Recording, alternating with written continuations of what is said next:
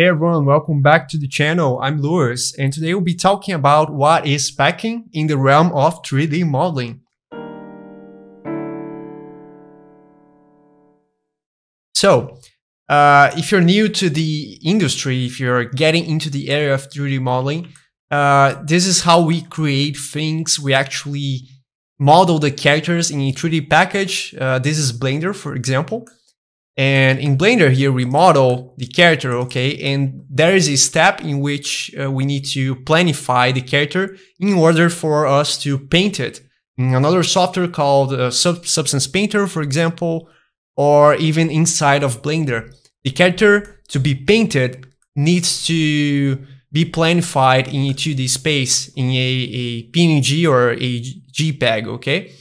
So here you can see that we go up to the process and we get piece by piece, and these pieces now are planified in a square by square texture.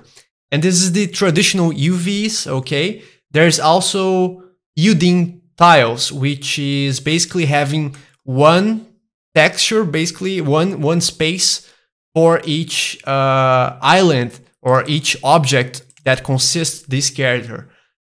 And I know it seems a little bit complicated in the start, but basically this episode is about an add-on called UVpackmaster, which enables you to organize these islands in a more optimal way, so they are really close together and not occupying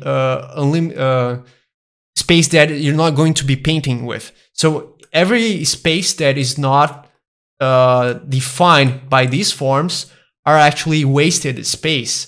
You're not going to, if you paint here, you're not painting in anything on your model actually. So this is why a software like this exists. And UVpackmaster does that really well. There are other softwares like Reason UV that is specially made for UVing your object and also packing it. So everything that is related to this type of workflow is covered by Reason. And there's also iPackThat, which is more similar to UVpackmaster, but it's a standalone software that is just for importing your model, packing that, and that's it. This is especially for Blender 2.81 and plus. So it's a really good add-on. And let's start it. So starting off, if you want to install it, there are three different, I think there's two tiers for buying this add-on. There's a $12 version, which is has less features, and a $20 version, which has all the features, okay? So when you buy it, you receive a .zip file from Gumroad, and you install it coming here in Edit, Preferences, and Addons install, okay? So you select your zip file, you don't unzip it, okay? Click Install Addon from File, and it will appear right here on the bottom called UVpackmaster, like this, okay? Then you click here in Check, and you enable the add-on. Once you enable this add-on, you click here, Save Preferences, and it will be available on your UV editor window. And we can access that by coming here, clicking Split Area. Let's click T to unhide this, click T for unhide this. Coming right here on the bottom, go to UV editor. And if we click N on the UV editor, we have right down here UVpackmaster. So here on the top, we have four options. We have Overlap Check, Measure Area, Validate UVs, and Pack. As you can see, if you just hover, the add-on is really self-explanatory, and it has these little pop-up windows that explain what that button means, okay? So Overlap Check, you need to select everything by clicking A, clicking Overlap Check, and it will automatically check if you have islands that are on top of each other. So right here, as an example, you can see that I have an island on top of each other. And this is actually on purpose. I want these areas to have overlapping and sharing the same islands because they are identical on the character. Like the right leg is exactly the same as the left leg. So I purposely overlap the islands. So if I paint on the right arm, the same detail will appear on the left arm, okay? The only problem with this is if you have text. So if you plan to paint text on your character, such as this area here, you can see that the text appears mirrored and you really can't read it, okay? So I really don't recommend this technique for text, okay, or types on your model if you want to overlap the islands. Moving on, measure area. Measure area will give you a number, 0.777, which basically is how tight the islands are together, okay?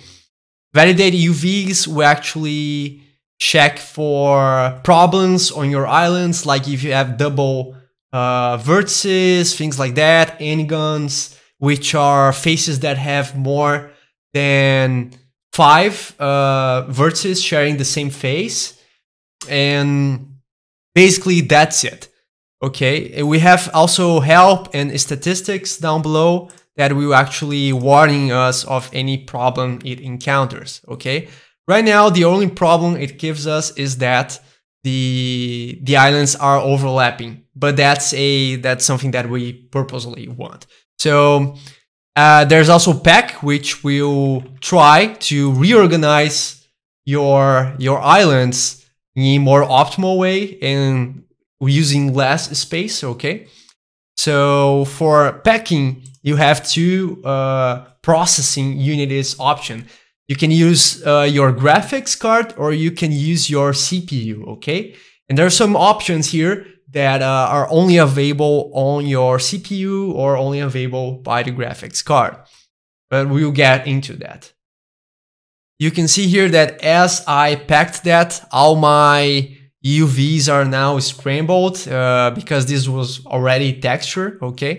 But just as an example, if I click Ctrl Z here and come back to the original UVs, you can see that besides the packing device, we have some basic options and some advanced options, okay?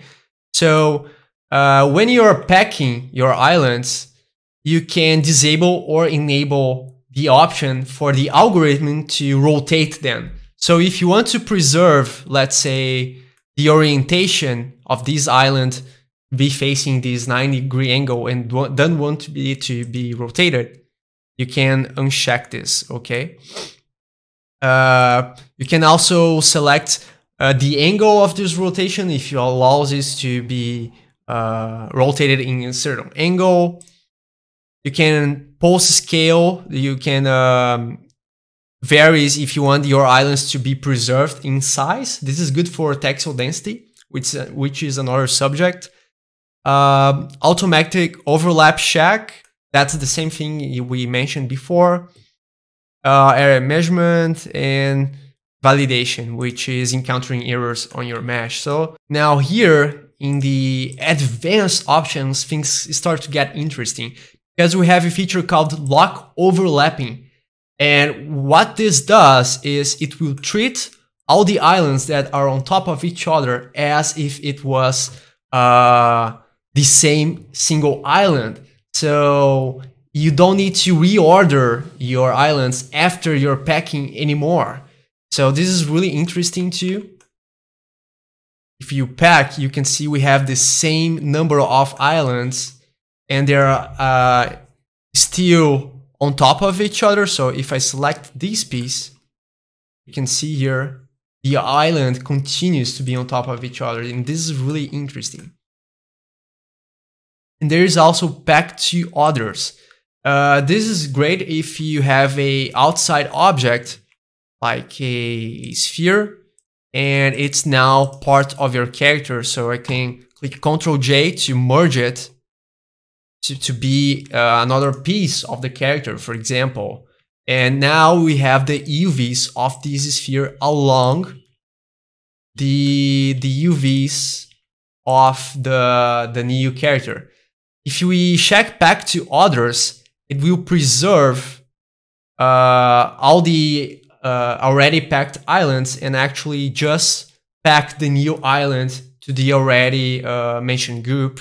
So let's do that. And here it tells us that there is no enough space for that island to fit on the pre-existed space. So let's make it really tiny and click pack.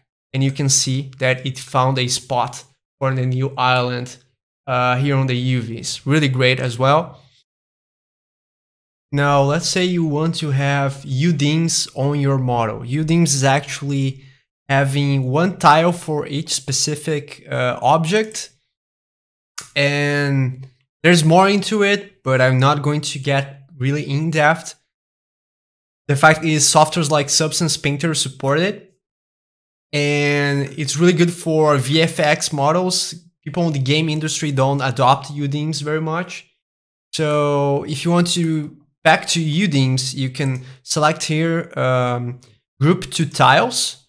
And in the grouping method, you can select material, by similarity of the parts, by mesh parts, or object. I'll leave mesh parts checked. I will select everything. And I will come here to pack. And now, as you can see, it gives us one huge tile for each part. And this won't take account your texel density, which is the relationship of the scaling the islands have to each other.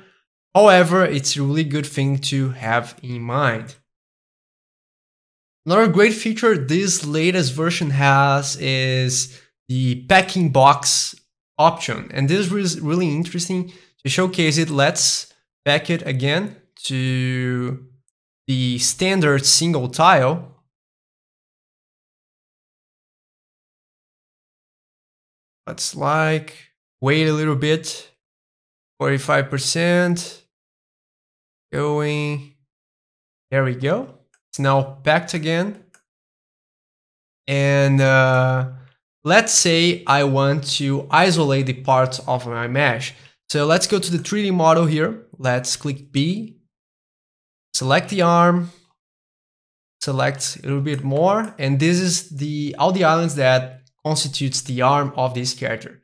You can see that they are really separated together. Like you have parts from the arm right here, and you have parts really on the bottom of the model here. This is really not optional if another person is painting your model in the software, in a production pipeline, for example.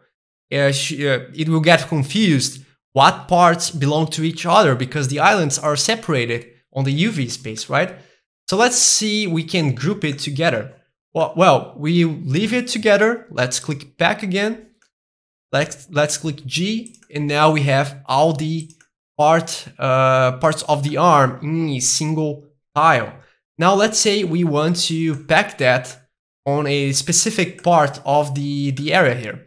This is why Enable Packing Box exists. If we click Enable Packing Box and we click Draw Packing Box, it will give us a little warning down here saying that we can left click, pardon my vocabulary, it's actually right click and drag the area we want to be packed in. So let's select this area and click pack, and you see that all the parts that consist the model here will be packed to this exclusive part of the bitmap.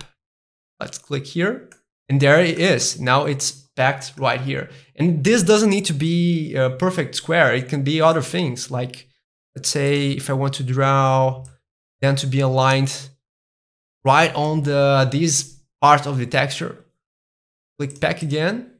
There it is. It automatically groups all those parts to that area of the texture. So this is really great feature.